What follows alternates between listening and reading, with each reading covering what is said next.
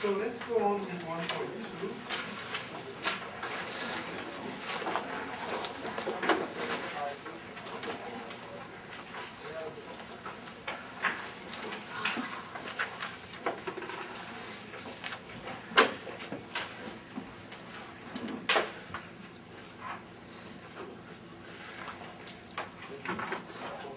There are some properties, in particular one property, of natural numbers that are used all the time. So that's why we're going to talk about this in this section. First thing, we are going to talk about the minimum of a set.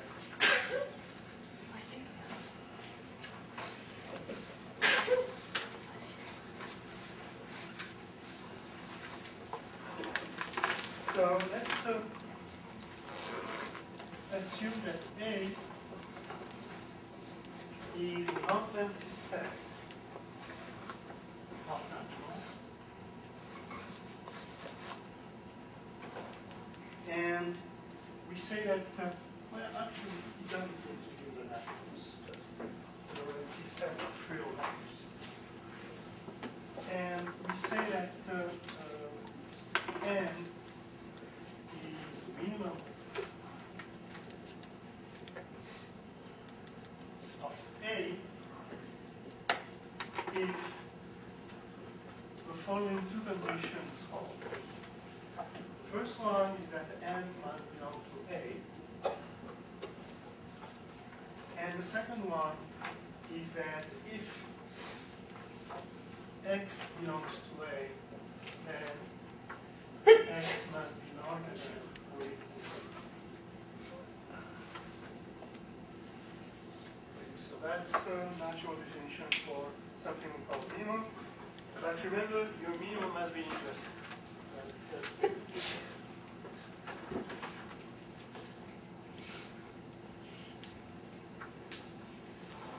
There are several consequences of this definition.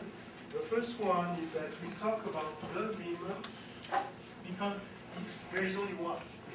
And you can't have two. And so first thing, the minimum is unique.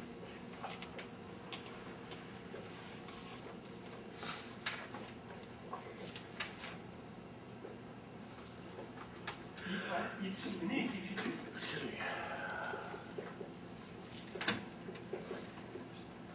Okay. It's not always that you have a minimum, but when you do, you must have only one. You cannot have two.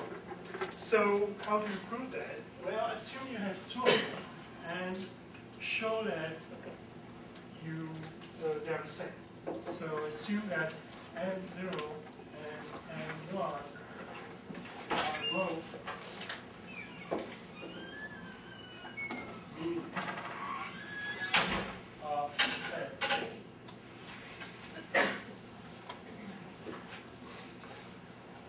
But then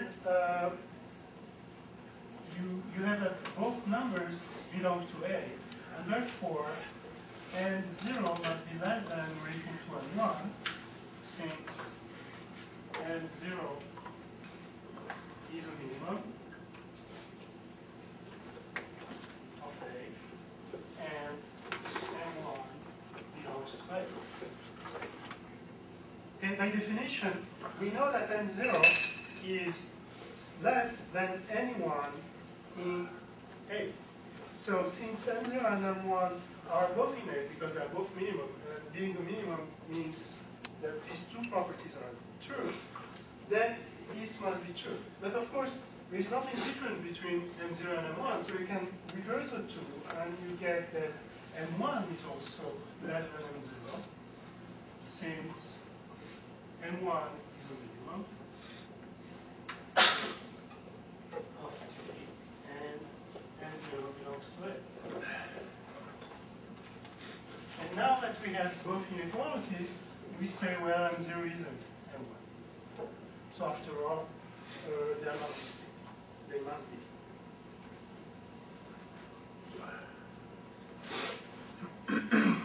Questions?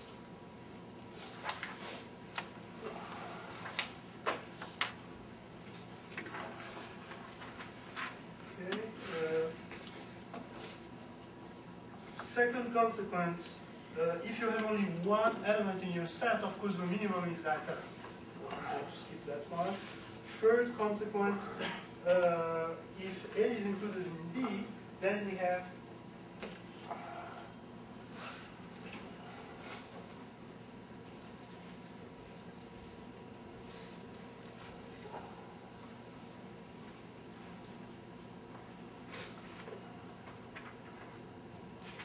assume that A is included in B, and that minimum of A and minimum of B exist,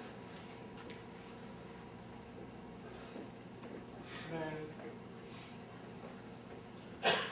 minimum of A is going to be larger than or equal to minimum of B.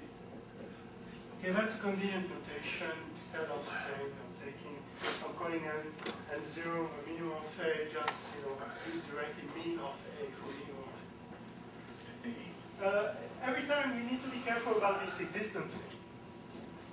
Okay, we are assuming that they exist. This is quite easy too to prove.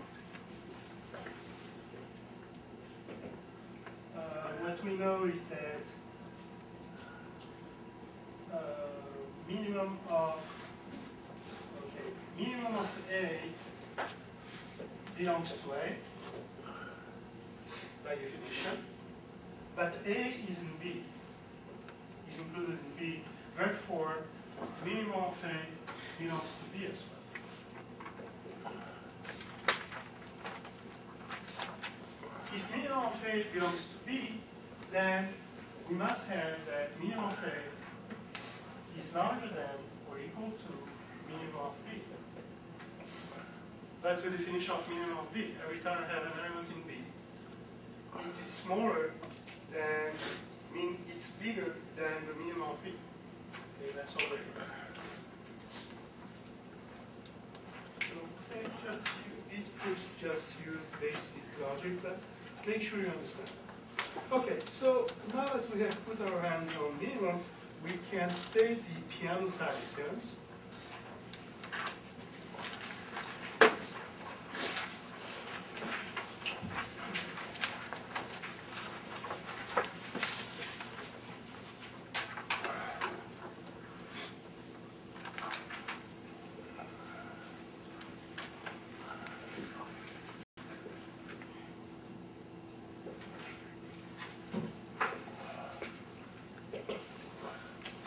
Construction of the naturals. So first axiom, 1 belongs to the naturals. And I should start by saying there is a set N with the following properties. That's what we mean here. So N1 is that 1 belongs to N. N2 is that if N belongs to N, then N plus 1 belongs to N. And 3 tells me that 1, so, okay, I should have given you the definition of a successor first. So we need to include this.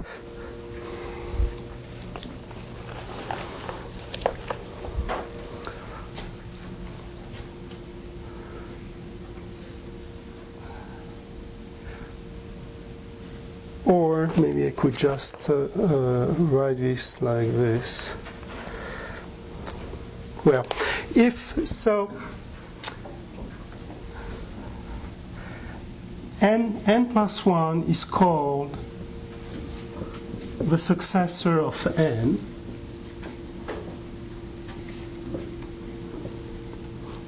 and if n plus, well, if n and m have the same successor,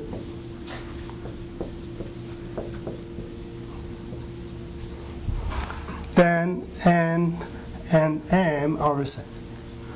circles, which again is a triviality, because n and m having the same successor means n plus 1 equal to m plus 1. Therefore, of course, n is equal to n. The reason we state this like this is that, in fact, it's this notion of successor that defines the addition operation. Okay, that now we are using already what we know about the addition operation to get what we want. So we are doing some things a little circularly here, but I'm just giving you these axioms more for general culture than anything else. We are just going to use one of them, and that one will be clearer somehow. So did I skip one? Okay, so N3 was not this. This is really N4, sorry. And N3 is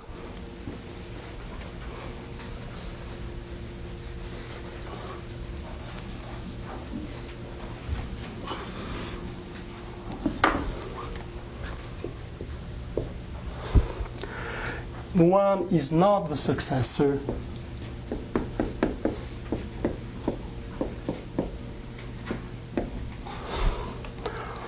of any element of n. Remember that the naturals start at 1. 0 is not a natural. That's why you have this property. And finally, the one that really is interesting to us is N5. If A is a non-empty set and A is in the naturals, then minimum of A exists. This is also called the well-ordering principle.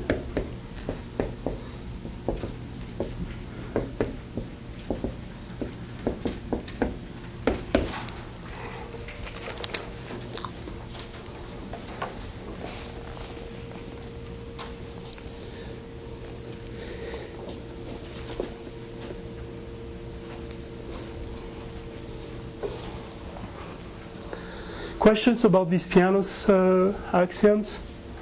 Is there like a shorthand for exists? I think I remember something. Yeah, there is a mathematical symbol for that, which is this. Okay. However, you shouldn't mix English and mathematical symbols. You either write everything in mathematical symbols or everything in English. I know I do it sometimes, but it's better to be consistent. Okay. So let's see. The importance of the well-ordering principle is that it guarantees that if your set of nature is not empty, you do have a minimum. And as you'll see in analysis, this is a constant thing coming back, where you want the existence of certain quantities. And that's going to be very useful to us. Now, to believe that if I take a set of naturals, I have the smallest one, is not very difficult. Okay, if I take all of the naturals, the smallest one is 1. And if I have any set of naturals, you can intuitively think that it's clear that there is going to be a smaller one, a smaller element in that set. So again, it's an axiom, which means that it must be something rather natural, but that you cannot prove. Okay, so that's one of our starting points. We use the well-ordering principle to prove the principle of induction. So that's what we are going to do next.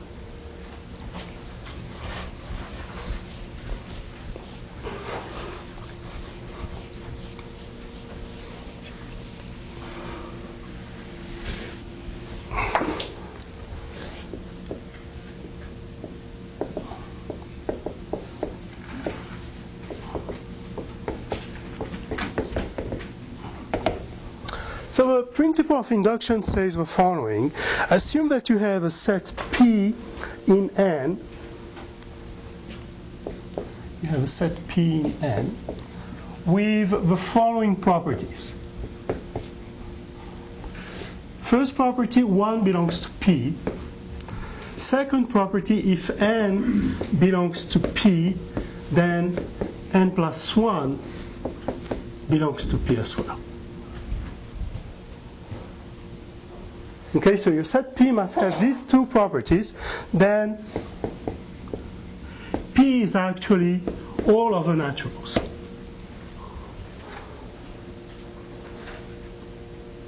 Okay? So that might not be the way you have looked at induction before, and it's really equivalent to what you're used to, and I'll discuss that in a little while. But for the time being, let's say that this is the principle of induction. How do we prove that?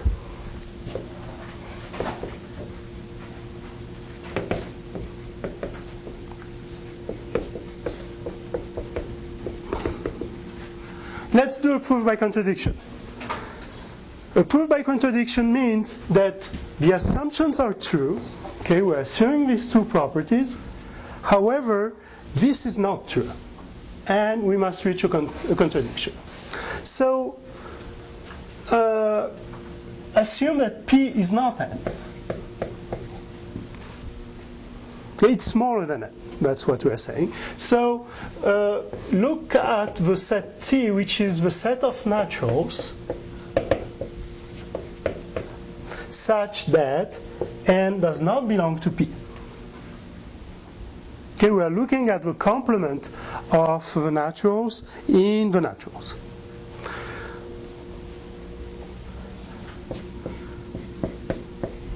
T is not empty. Why not? How do I know that T is not empty? That's our contradiction. Yeah, that's what we are assuming, that P is not n. If P is not n, it means that I have at least one guy in n which is not in P. So T cannot be empty. If T is not empty, the well-ordering principle applies.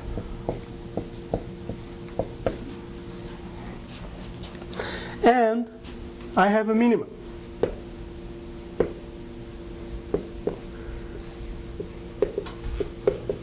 Let's call this minimum A.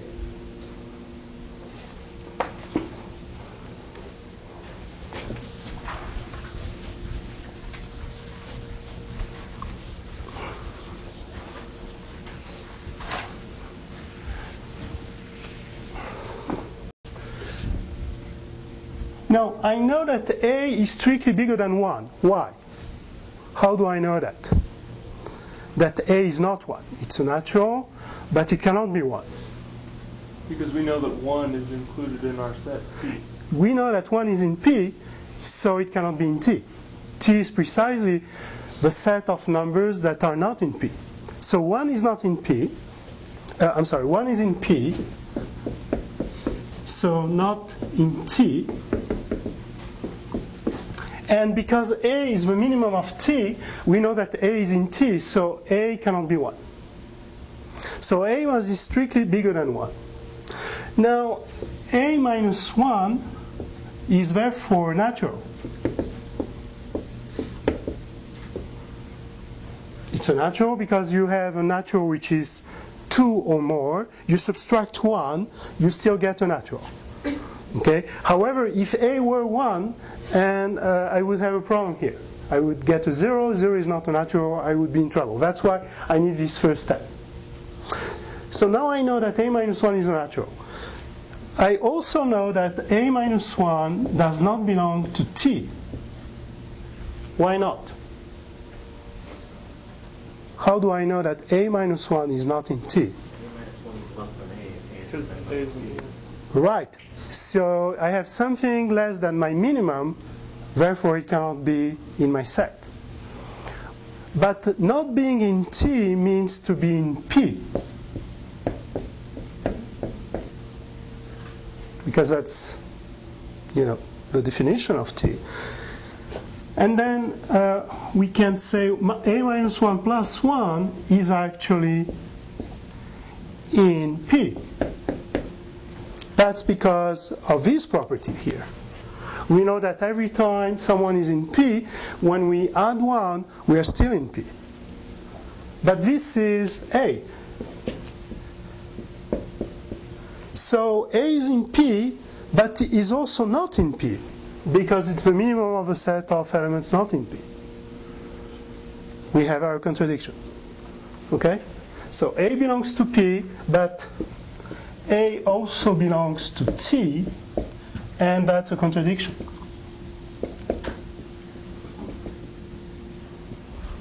Therefore, the well-ordering principle, the principle of induction works. And you see that the whole thing breaks down to this discussion whether your set is empty or not. Okay, so that's a crucial hypothesis that you need to check every time you are using the well-ordering principle. Otherwise, you are able to prove pretty wrong things.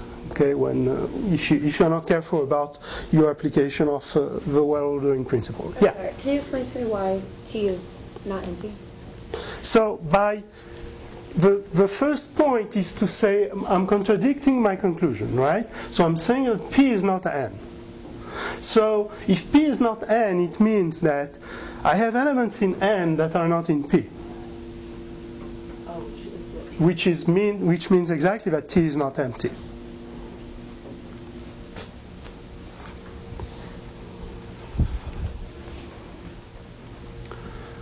Okay, so that's the principle of induction, and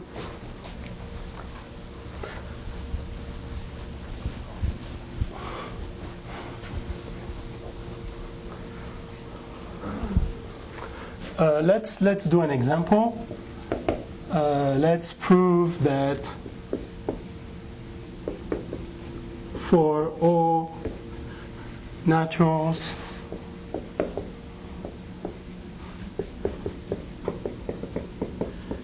and we have this formula holding.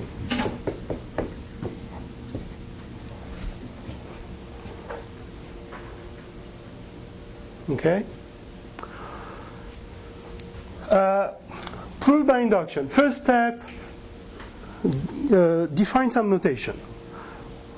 You want to show in general that this is equal to that, so call them different names. You want to show that they are the same, so don't start by assuming that they are the same, otherwise you are going nowhere. So let's call Sn the sum of the first n naturals. Let's call An n plus 1 over 2. And our goal is to show that for every natural, n Sn is equal to An.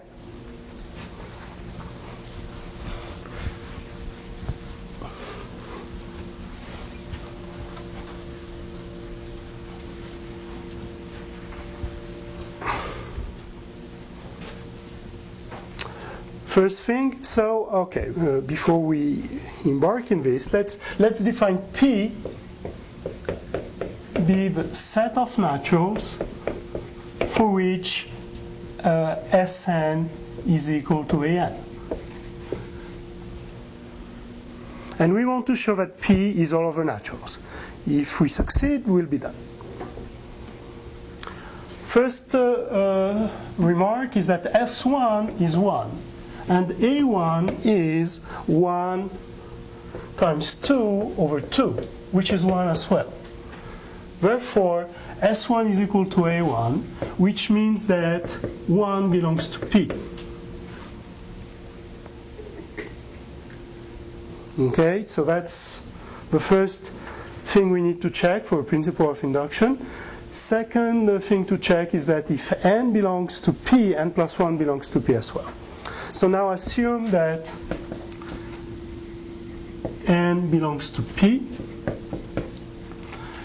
which means that Sn, which is 1 plus 2 plus n, is An. Let's, yeah? Can we, so in this case, can we let P be the set of all cases where it works? That's right. Okay.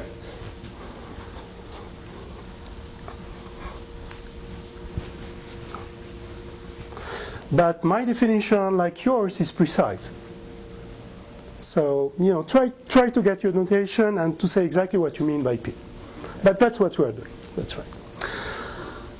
So, Sn plus 1 is the sum of 1 plus 2 plus n over way to n plus 1. Okay, that's the definition. And this is an plus n plus 1.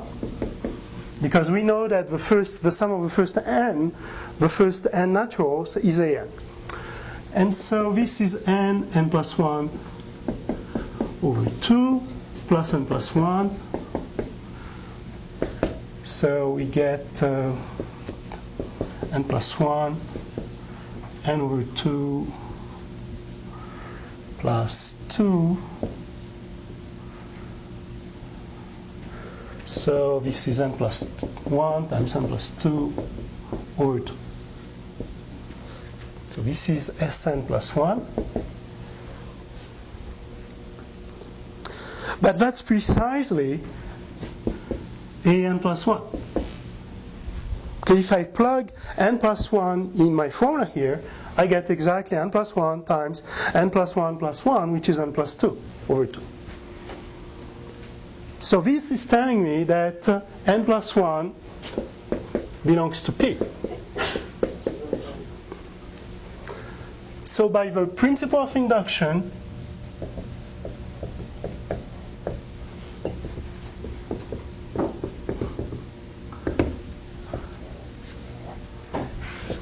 P is n, and this means that for all naturals,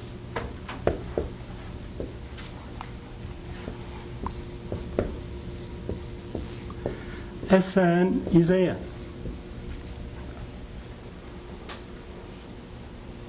And we are done. In these proofs, the first step is usually easy, to check that 1 is in your set. That's not a problem. But be careful when you show that if n belongs to your set, then n plus 1 belongs to it. Of course, you know what the answer is. And you may be tempted to, be quick and say, well, since this is true, without explaining how you go. That's not good. Okay, that's precisely the point of the exercise, is to see that you know how to do these steps.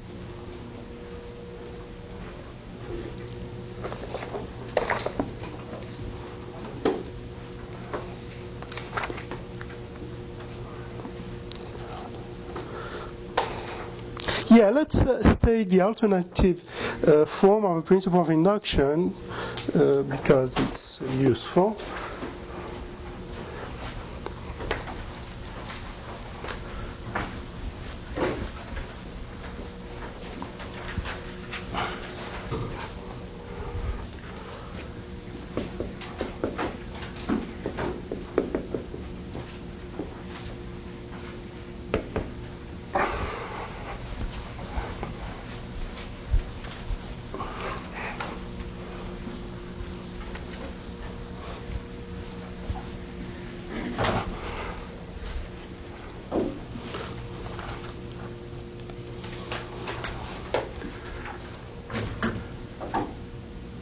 So assume that S of n is a statement on n. And assume that S of 1 is true, is a true statement.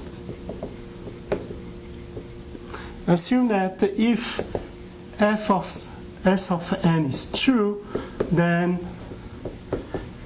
S of n plus 1 is also true.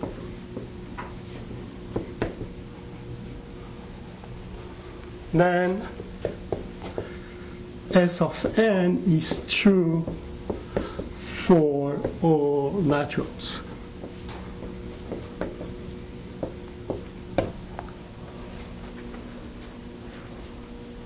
Okay, and that's the way you have seen these things.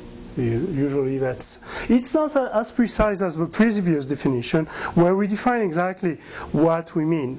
We have a set, P. Here we have a statement, we don't really know what a statement is, so it may be more easier to use, but in some sense it's less precise. Anyway, you can use both. Of course, there isn't much which is particular to 1. You could show that S of 100 is true, and then that if S of n is true, then S of n plus 1 is also true.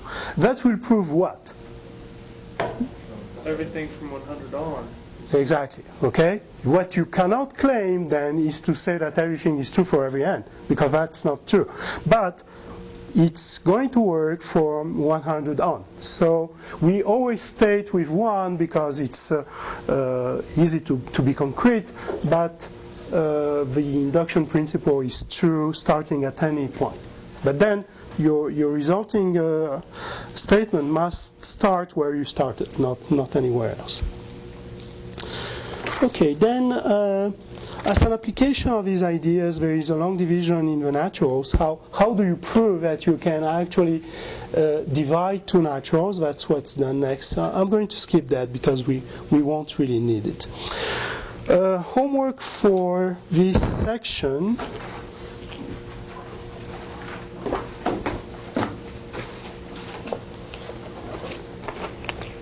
(1.2). So this is also for August 31st. 1.2 is 5, 7, and 8.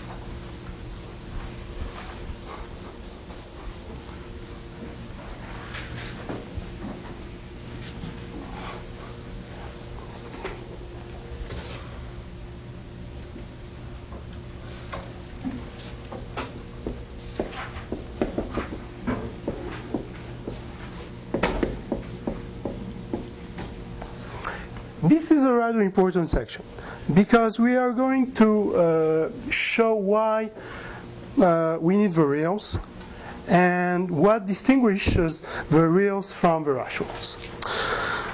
First thing, as I mentioned before, is that square root of 2 is not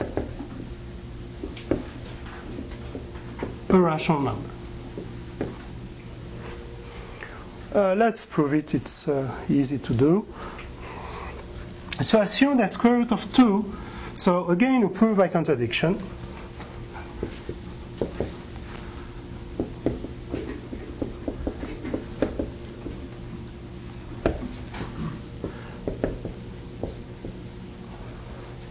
Assume that you can represent square root of 2 as a fraction of two naturals.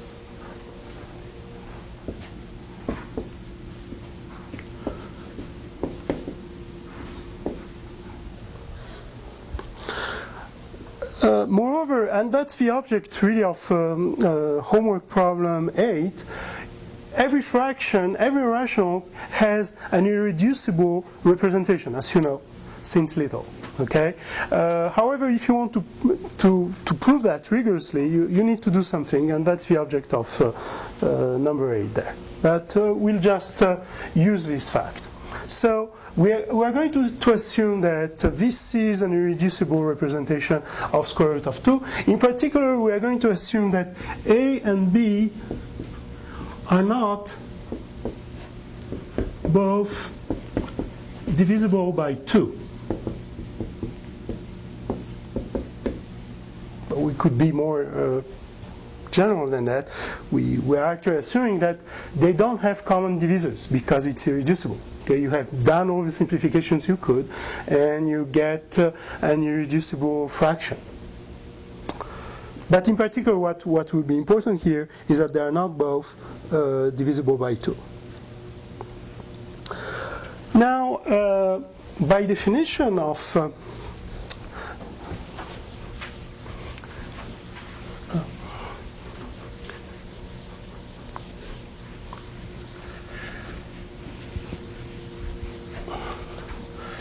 So maybe this is something I should have started with. What do we mean by square root of 2? Well, square root of 2 is the only positive solution of the equation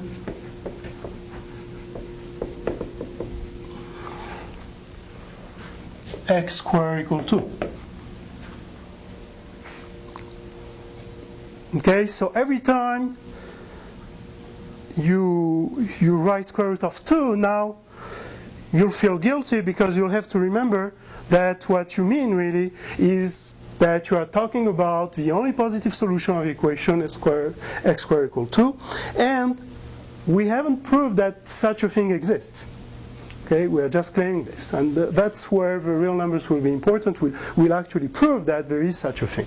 But let's assume for the time being that there is such a thing, and let's assume also that that the solution is also rational. So we, by definition, we have that square root of 2 to the square is going to be 2, which means that a over b to the square is going to be 2, which means that a squared over b squared is going to be 2 as well, which means that a squared is 2b squared.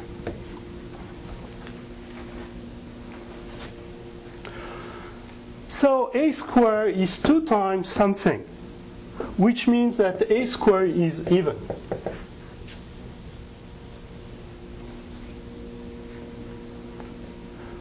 But if a squared is even, it means it's equivalent actually to the fact that a is even. And that's easy to see because if you take an odd number is a number that you can write 2n plus 1, and then you expand this, you get that this is 2 times 2n squared plus 2n plus 1. So when you square an odd number, you get again an odd number. When you square an even number, you get an even number. So the square doesn't change the parity of your numbers. So a is even, and if a is even, it means that I can write a as being 2a prime. So we write 2a prime squared equal to 2b squared. Okay, I'm just replacing my a by 2a prime because now I know that a is even. And therefore, for a prime squared, it's not a great notation, but we don't need it for very long, 2b squared. So we end up with b squared equal 2a prime squared, which means that b squared is even, and therefore b is even.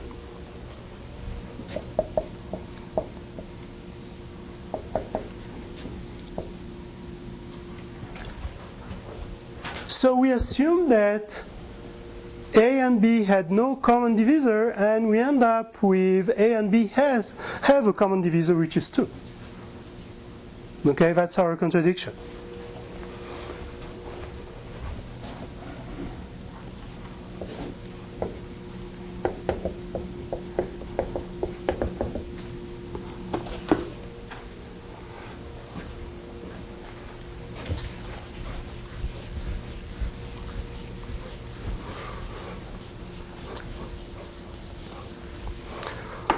Since we are talking about this, there is nothing special. You probably saw this thing several times already, but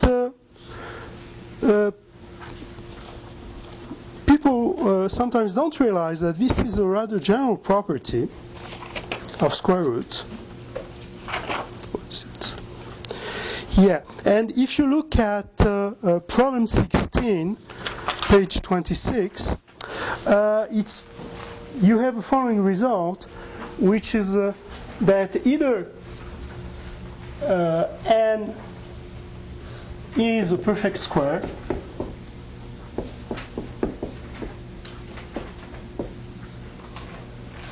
and square root of n is a natural,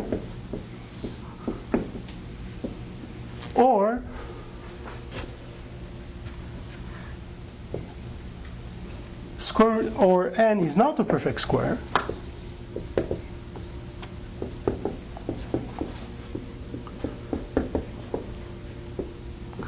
and square root of n is irrational.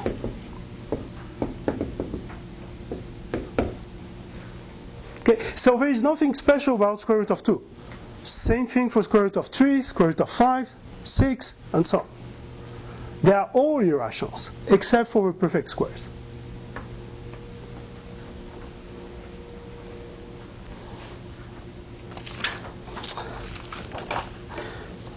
Okay, so that's the first limitation of the rationals. And we need a little bit more notation and definitions before we can state the fundamental property of the reals. So, working towards that goal, let's first talk about upper bounds. So, first definition.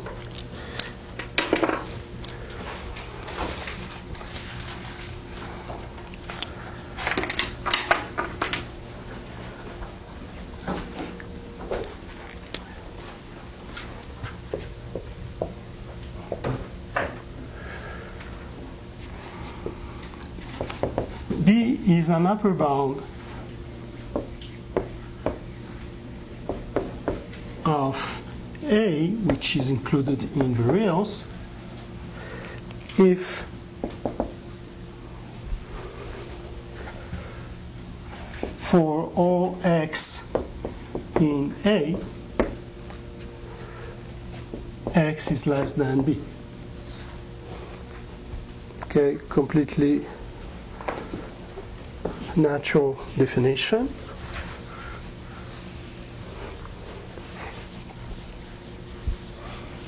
is that just saying that an upper bound is the highest number of reals? No. So let's look at an example.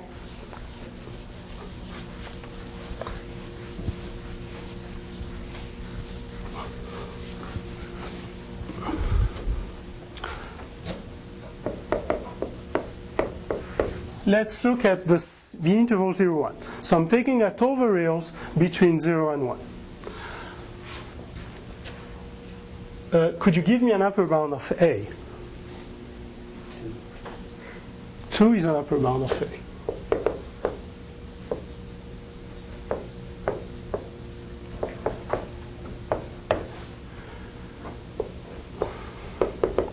So is 1. 1 is also an upper bound of A. Remember, with this notation, 1 is not included in your set. But even if it were, it would work. Okay, 1 would still be an upper bound.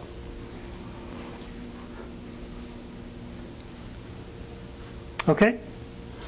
And lower bound, of course, is in the other direction. So it's any number that's outside? Exactly. Okay, but the quantity of interest to us will be the least upper bound. Okay, you want to concentrate on the upper bound, which is the closest to your set.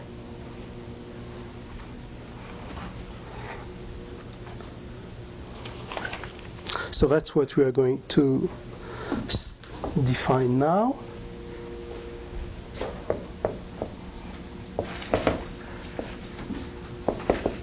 M is a least upper bound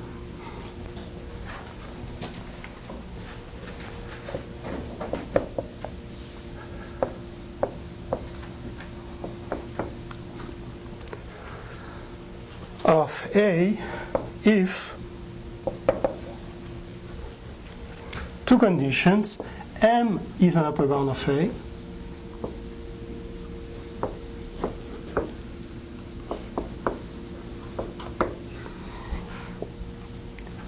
second condition, if B is an upper bound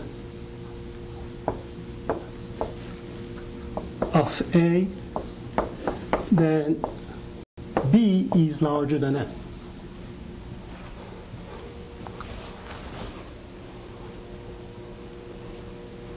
Okay, among all upper bounds of A, the least upper bound is the one which is below all others. Okay, that's all we are saying. Okay, so everything is contained in the name. Okay, an upper bound we know what it is, and least upper bound, okay, we can just. And it doesn't have to belong to the set. Though. Exactly, that's a good point. It doesn't have to belong to the set.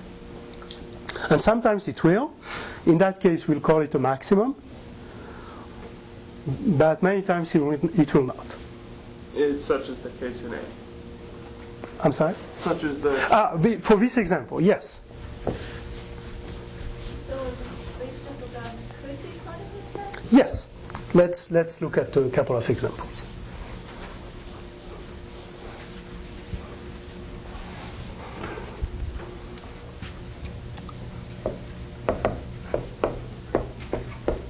This time, take a set with 1 included.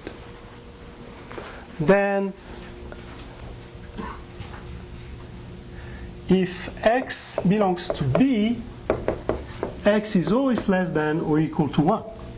Because that's the definition of our set. It's all numbers between 0 and 1. Okay? So 1 is an upper bound.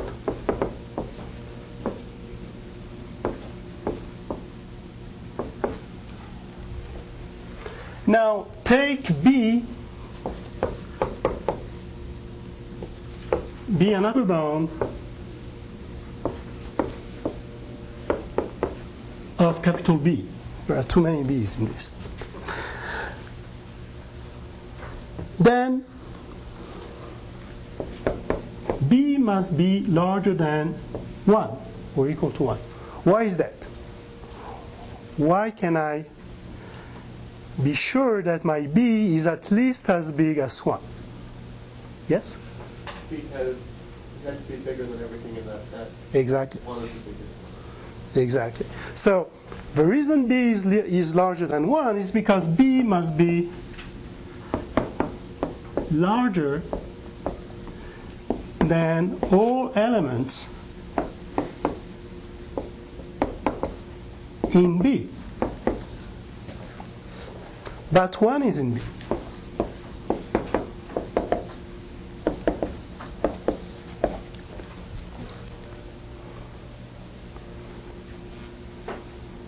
So if 1 is in B, lowercase b must be larger than 1.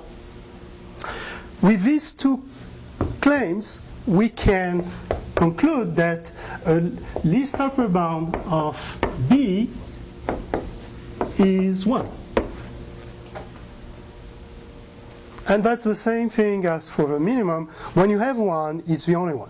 Okay, you cannot have two least upper bounds for the same reason. You just do the type of double inequalities that we did, and you get this result.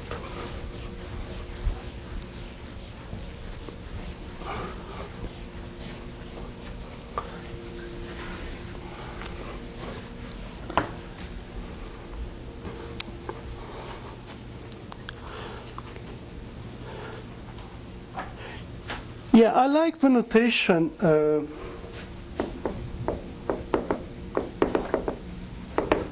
least upper bound. Another notation which is convenient is this one too, supremum of A. Okay, but I like this one because it reminds you what the definition is every time. This doesn't, but it's really up to you what to use. And sometimes I will use this because it's convenient in equations when you write when you have some algebra to do with supremum. It's convenient to write it like that. So that's one thing.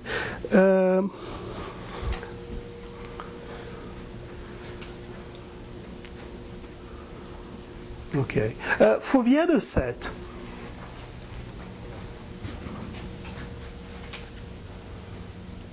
well, actually, so let's go back to our A01. And this one, the one is not included. And you see how much difference a single point, the boundary question, how important this is in these problems. So what's going to be the least upper bound here? Is there going to be one? And what is it going to be? I'm sorry? Yeah. So it'll be 1. It will be 1 again. But we need to prove it.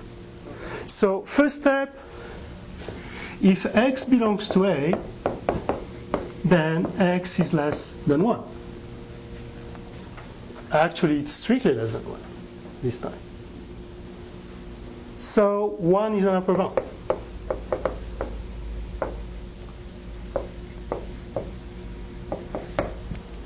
By definition.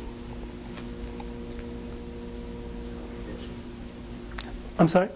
We use computation To prove that it's the least upper bound? Yeah, we could use contradiction. So assume that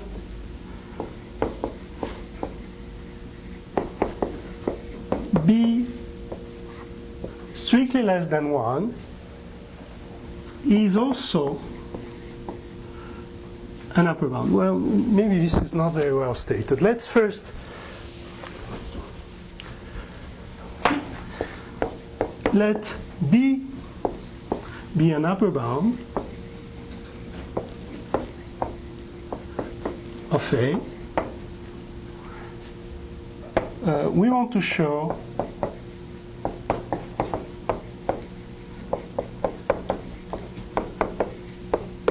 that B is at least 1. That's what we want to show. For any upper bound of A, an upper bound, it must be 1 or above 1. So by contradiction,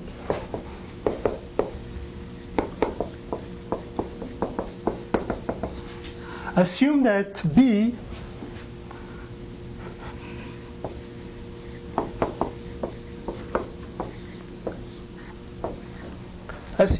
is less than 1. And pictures are helpful in these things. So you have 0 here, you have 1 here, you have B somewhere here. And of course, it may be as close as we want to 1, but not quite at 1. It's strictly less than 1. So from where is the contradiction going to come? When we assume that B is strictly less than 1. There are elements that are bigger than B that's going on. Right, I could take someone in here that is strictly bigger than B, therefore B is not an upper bound. And I'm done. But let's be precise. What should I take? B plus 1 over 2, for instance. I take the midpoint. This is something which is strictly between B and 1. Okay, so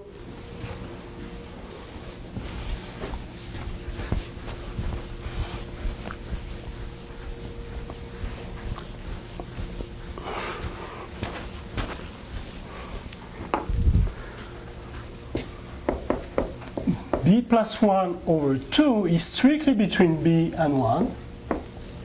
Okay, you can solve inequalities and check that this is true.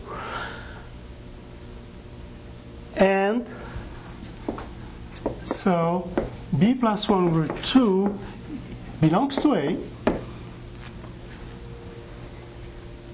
Well, I should assume that my B is bigger than 0, of course, otherwise it wouldn't make sense. So B plus 1 over 2 is in A, and B plus 1 over 2 is bigger than B. B cannot be an upper bound.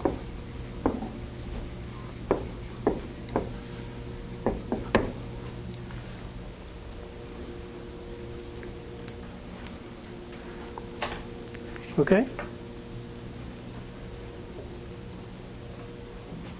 So these are very important little proofs that you need to do. Okay, you need to be able to do that. You'll be asked to do this type of reasoning all the time. So make sure you know how to do it. Okay, so So now we are able to state the fundamental property of the real numbers.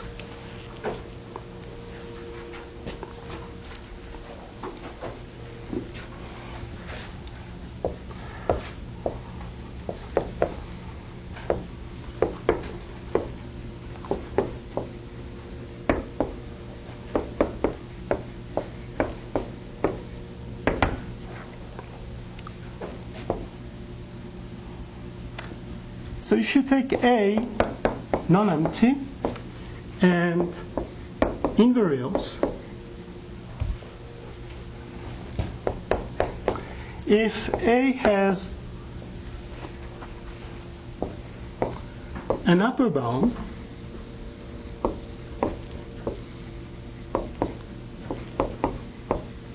then it has a least upper bound.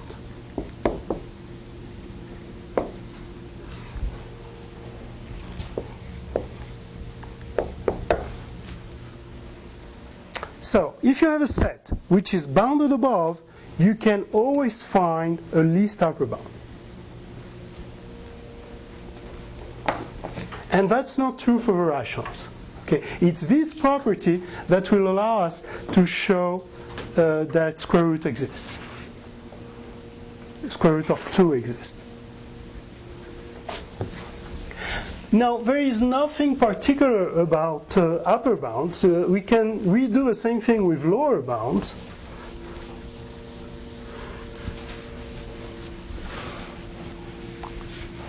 So we can restate the fundamental property of the reals using lower bounds. And so same thing as before. A is different from the empty set, and A is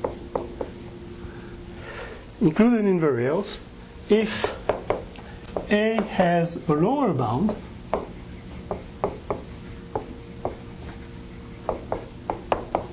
then it has a greatest lower bound.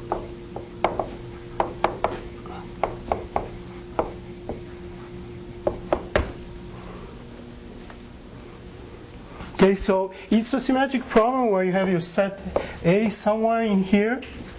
A lower bound is something which is below all the elements of your set. The greatest lower bound is the one you can get which is the closest to your set. Okay. All the definitions for lower bound and greatest lower bound are given to you in the notes, page 19. So, When you say that that's not true for rationals, yes. but rationals is a subset of the real. Right. So it has, you can take a set of rationals A, and it has the fundamental properties because, as you're pointing out, you are in the reals. However, what you don't have is that your greatest lower bound is a rational. It's a real. That's the problem. Okay, that's in that sense I'm saying it doesn't hold for rationals.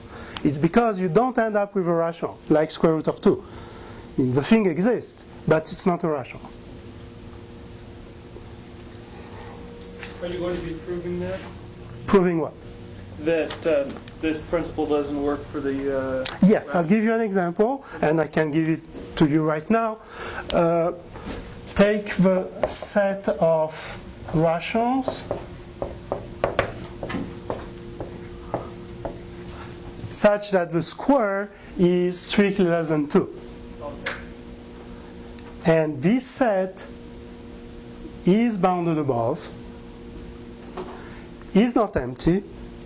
No, 1, for instance, is in this set.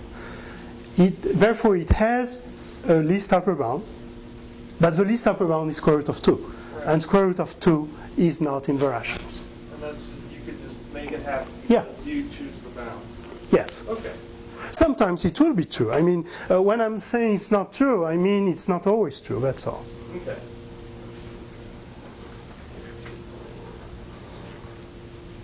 Okay, you have this look on your face like this is enough. So maybe let's stop here and we'll continue on Tuesday, this section.